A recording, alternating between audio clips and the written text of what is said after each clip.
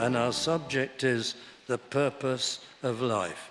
We brought nothing into this world, and it is certain we can carry nothing out. Well, what will we take into eternity? That is a pivotal question. What will you take into eternity? This is an eternity verse, and such a verse is a challenge and a test to all our values, our goals, our possessions, everything. What can you take into eternity? Puts life into context. You think of eternity, all human idols crumble. How transient, how temporary is this present material life? I think of maybe a historic town, and they illuminate the town centre and the market square in the very centre of the town at nights, and everything is ablaze with light. But before the lights come on, just imagine quite a group of young children playing with torches in the market square. Everything is dark. What power they feel as they direct the beams around. What fertile imaginations will think of, and the games they'll play, and the importance they'll assume. And then, unfortunately for them, one by one, the floodlights come on of the historic buildings, and the floods irradiate the entire square, and their torch beams disappear into the light and become irrelevant and nothing. Dear friends, that's a picture of our lives in the light of verses such as these. What can we take into eternity? All our aspirations and our dreams and our hopes shrivel up when you think of eternity and the ultimate purpose of life and where these things get us for that time. Is there a next world? Well, atheism says not, of course. There is no eternal life. There is no next world. There is no God. This present universe is just a mass of particles, according to atheism, without any purpose at all that have accidentally, by chance, various interactivities over millions of years formed the complexity of life and the systems that we know and the human body and all our thoughts and creativity, all a huge accident. And one day, says atheism, it'll disappear into oblivion and everything will have turned out to be a sheer waste of time, utter futility. But God's book, the Word of God, tells us that there is a God, and we are created beings, and there is eternal life and eternity to think about. This is an intelligent and a designed world, not a mere accident, not chance, and all is not moving to ultimate destruction. And these are the things we have to think about. For we brought nothing into this world, and it is certain we can carry nothing out. No, the universe is created by a magnificent God. Let's talk about him for a few moments before we come to the point of the verse. In these atheistic days in our land, at any rate, there is staggering unawareness of the nature and the being of Almighty God. How do we even know about him? By revelation alone. We did not dream up these things. We do not imagine these things. This is not of human origin. Only God can tell us about himself. Here are we, small mortal beings, shut up in a box of flesh and time. We cannot see into the eternal realm. We cannot see or grasp or understand the infinite being of God. So he must speak in. We're not surprised to have an inspired Bible. If we're to know anything about God, he must speak into us, into our world, and tell us about himself. And we have the revealed Word of God. And what a description of Almighty God Why, we could read verses 15 and 16 just for a little insight. Which in his times he shall show who is the blessed and only potentate, the King of kings and Lord of lords, who only hath immortality, dwelling in the light which no man can approach unto, whom no man hath seen nor can see, to whom be honor and power everlasting. What words they are. Well, how does God describe himself?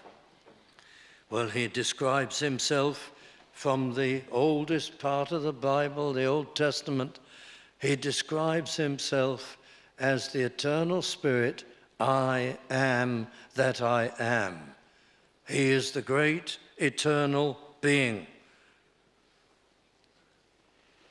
the great spiritual being, a magnificent God, the source of all energy, the source of all life, the God who always has been, the God who requires no fuel for his existence, no input. He is the source of all energy and action and life, Almighty God. He describes himself as one God, and yet with three persons in the Godhead, all equally divine, all equally eternal and equally God, one Godhead in perfect harmony and concert and agreement, and yet three distinct, glorious personalities described to us as the Father, the Son, and the Holy Spirit.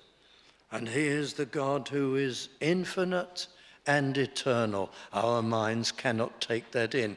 We get the words, we can begin to understand them, but we can't really grasp them. Who on earth can grasp infinity or eternity? It's impossible. We recognize the meaning of the terms, but we cannot really comprehend them.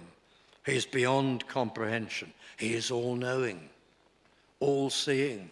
There is nothing that Almighty God does not know. And when you consider that he knows all things all the time, that again is beyond our thought. That God knows everything that he does know all the time. He is God. He is not like us. We can only focus our mind in a kind of tunnel vision on one thing at a time. There are many things we know, but they're out of our conscious recall. But he knows everything that ever has happened, that ever will happen. He knows the most minute things, the most complex things. He is Almighty God, the sovereign, controlling God who knows everything. And he is everywhere present. And he is all-powerful. There is nothing he cannot do. There is no one can thwart his will and his purpose. We just cannot grasp it. He is all-wise. He plans for eternity. His plans and his plan of salvation is perfect and essential. Everything he does is without fault. He is holy and just. There is no stain. There is no blot. There is nothing at fault in God. And being perfect, he is unchanging. He is ever, always the same. That which is perfect cannot change. If it did change, it either wasn't perfect before or it won't be perfect now. He is the immutable, the unchanging, perfect God on high. And he's love. He's loving and he's kind and he's approachable. Oh, our God, our glorious sovereign God. That's the God of the Bible. And then there's man in the picture. We need to understand the nature of man. That's not well understood today. Mankind, far, far above the animals. Isn't it amazing? The desperation to establish that man has emerged from a higher mammal. The highest mammal in the animal kingdom, by comparison with man, is 1,000,000 miles separated. There is an immeasurable gulf. Here is man with intelligence and language and creativity and so many complex gifts and powers. There is such a gulf. And yet, to try to do away with God and creation and the special nature of man, there is this attempt to bridge. The one has simply evolved from the other. And every now and then comes another claim. A missing link has been found, a gap in the record, in the fossil record, between the highest other primate and man. And every time that happens, within a short space, either it's declared a fraud or a mistake or an irrelevance, and the scientific world decides together this should never have been proposed. And yet, if there was an evolutionary process between primates and man, well, there would be hundreds of thousands of intermediate forms available to view as fossils all over the world, representing the tiny stages that would take place between the two. And to this day, there are none. No, not one. And with tremendous shout, the evidence proclaims there is an unbridgeable gulf or chasm between primates and man.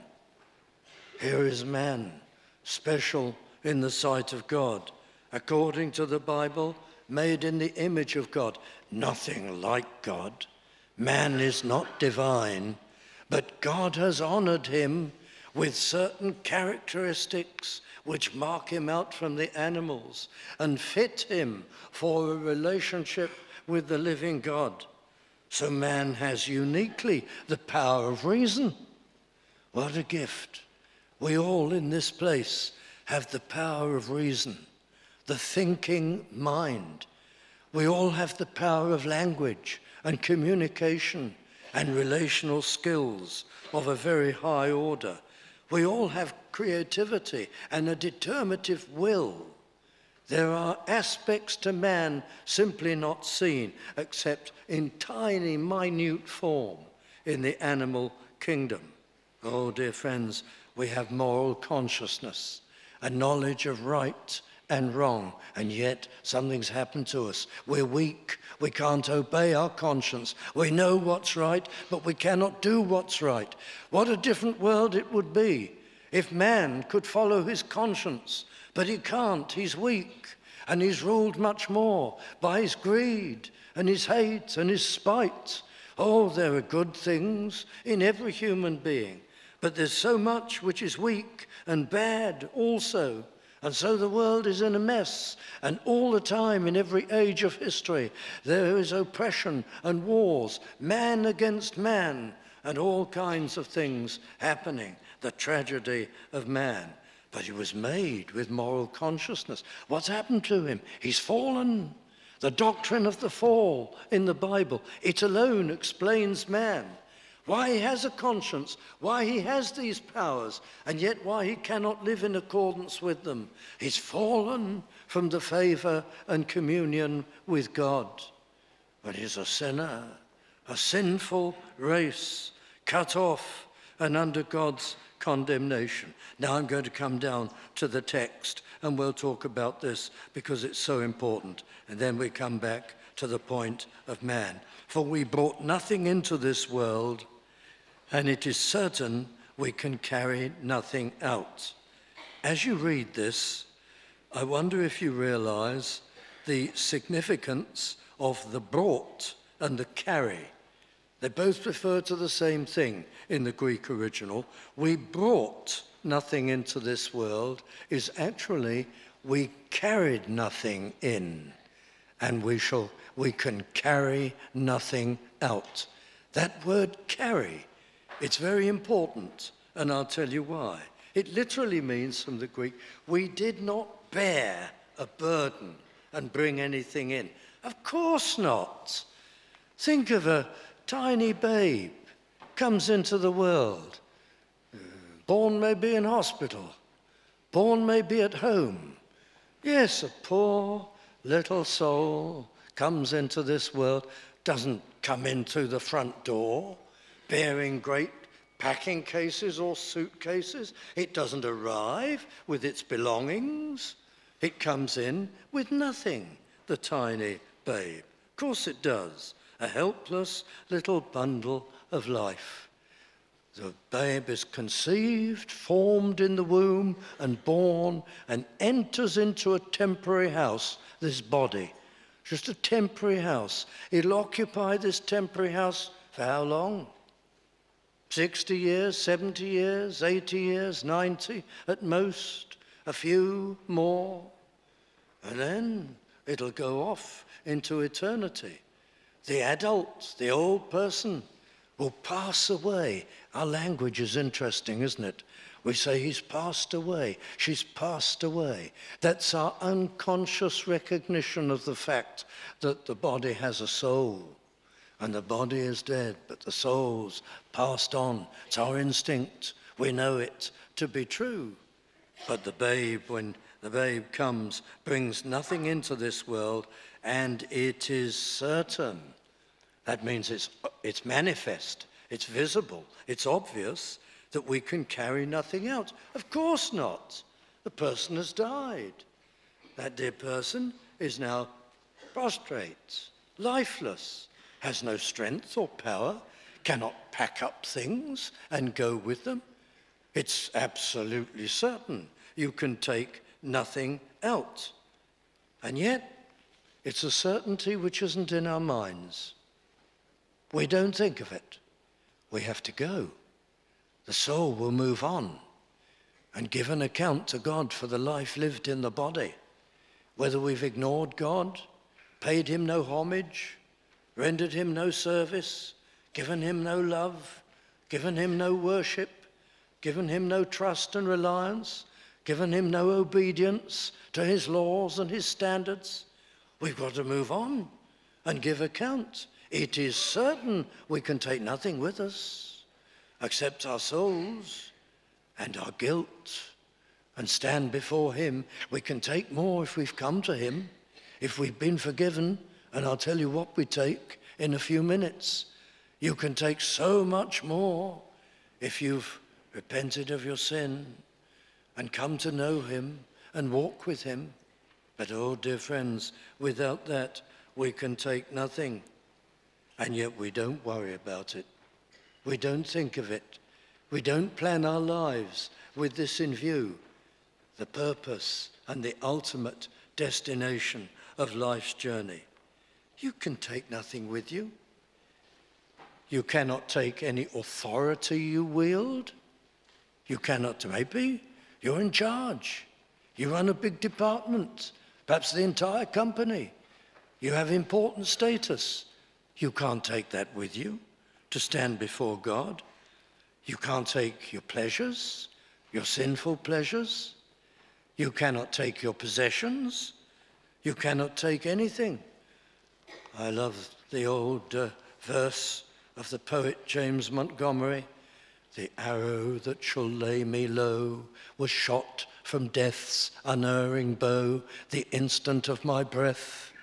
And every moment I proceed, it tracks me with unceasing speed. I turn, it meets me. Death hath given such instinct to that dart.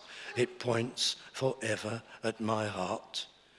The day is decreed when I must leave this body and pass as a disembodied soul into the presence of God and stand before him to give account. You can't take your athletic skill with you. You can't take your creative gift with you. There's nothing you can take with you. If you're not saved, if you've never come to Christ, you can only take your guilt, your record, your sin burden. That's all. You can't take your body. When you go home, stand in front of the mirror, just look at yourself. And if you like, address your body and say, I cannot take you with me. I've got to take leave of you, and I've got to go alone and stand before my Creator, who I've despised, who I've neglected. That's realism, dear friends. The poet says, and I imagine he was looking at himself, the poet says, and you, my fleshly clay, long partner of my cares. In that rough veil are torn away with pain, regret, and tears. You take leave of your body and you go before Almighty God. Naked came I out of my mother's womb, said Job, and naked shall I return. That's the truth. That's the realism.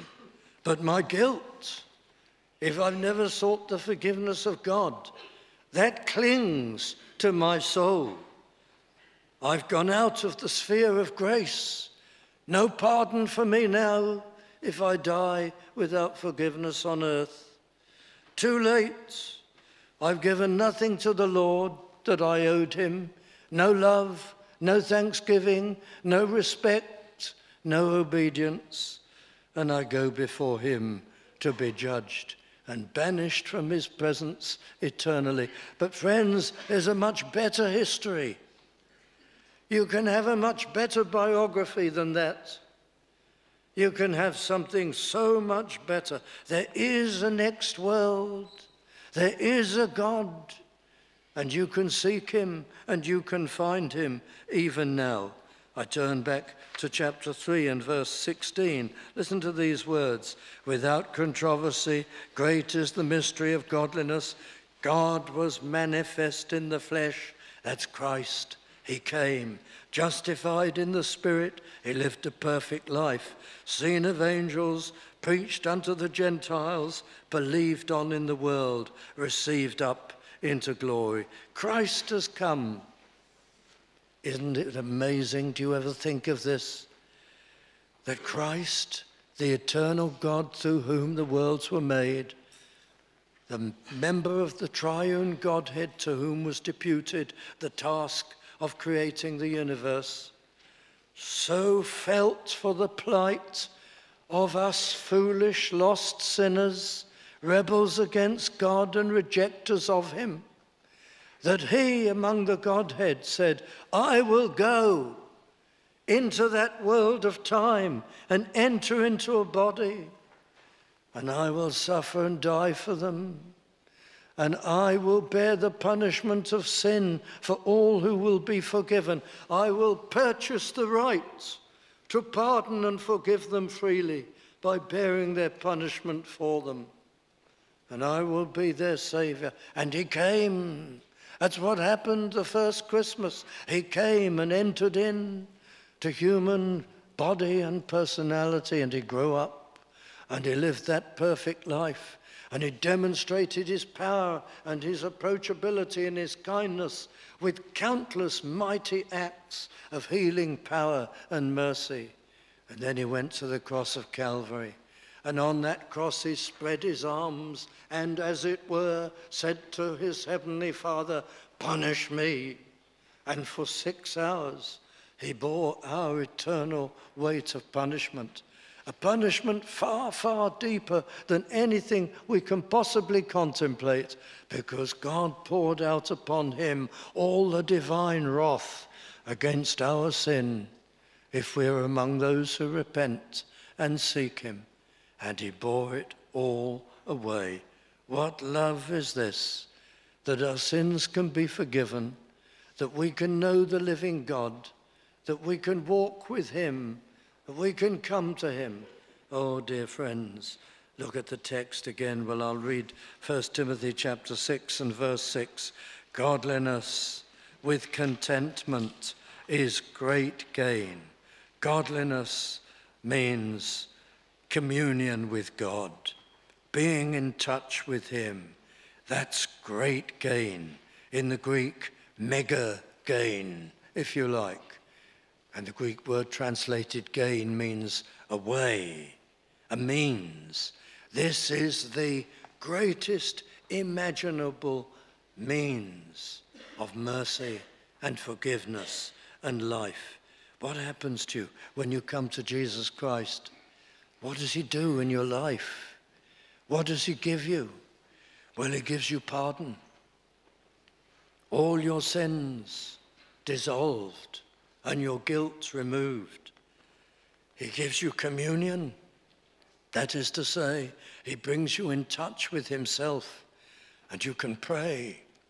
You're given the gift of prayer, and you can walk with him and love him and appeal to him and seek his help, and you know it.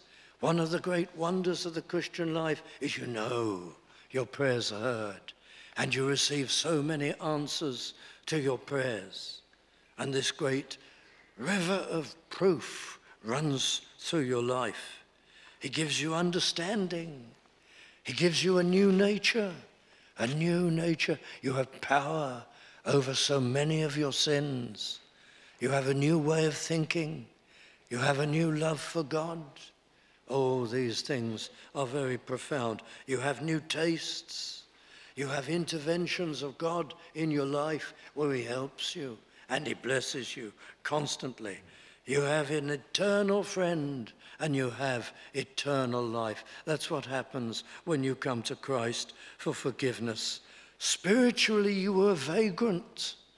Now you become a billionaire spiritually. I'm not talking about God making you rich. He doesn't do that, but he makes you rich in experience and in strength and in depth and in so many wonderful ways. So in life and in death, he is your God and he is with you. What do you take with you now when you die?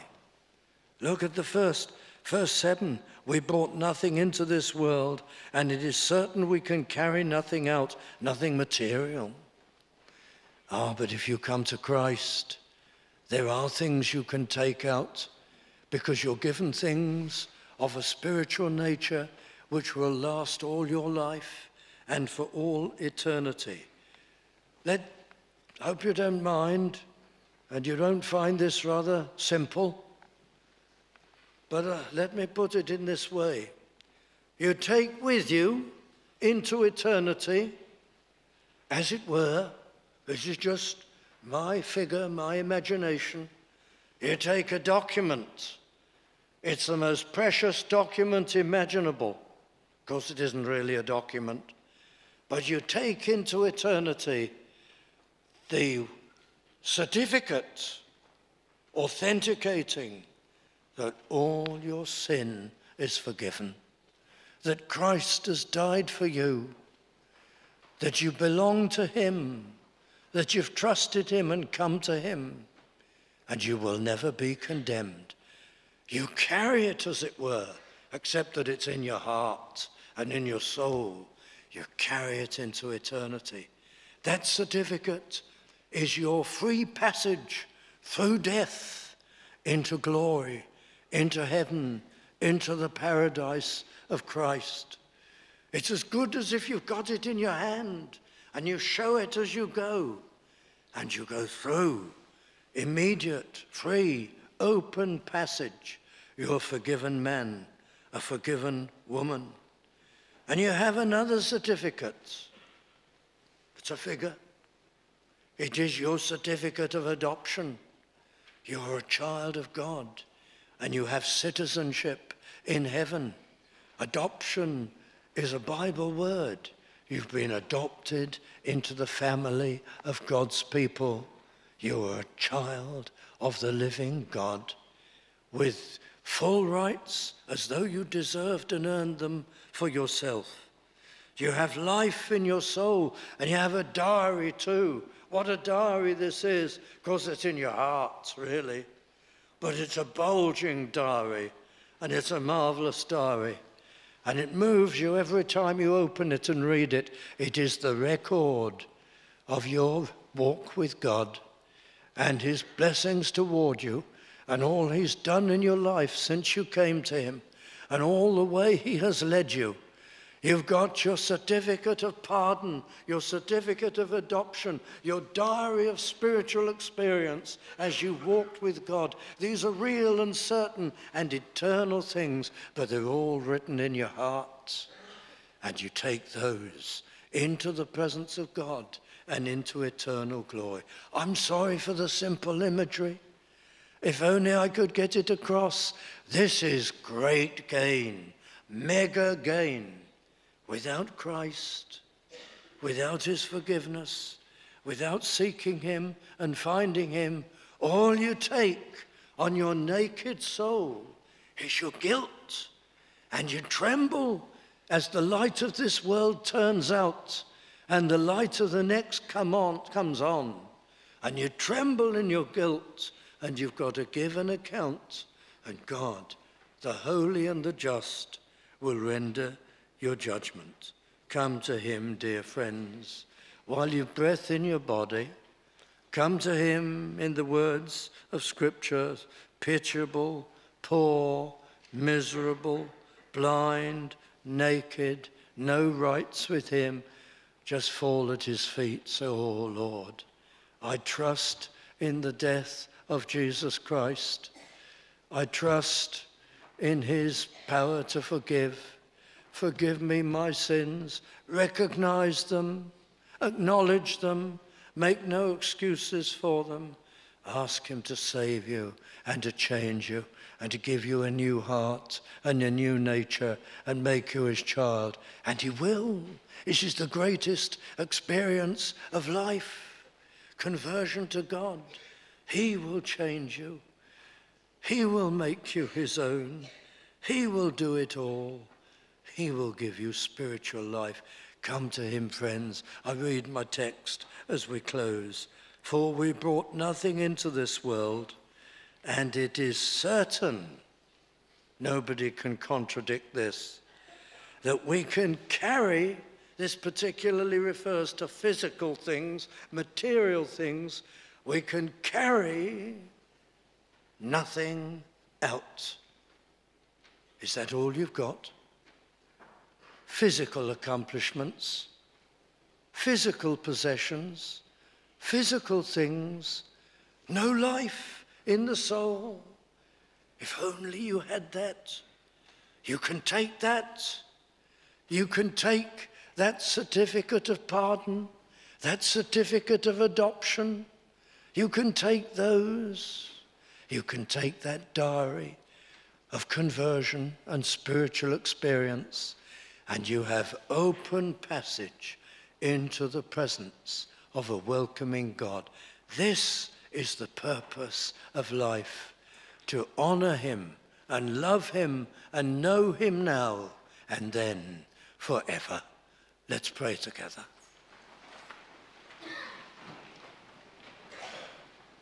Oh God, our gracious Heavenly Father, write these things upon our hearts, we ask.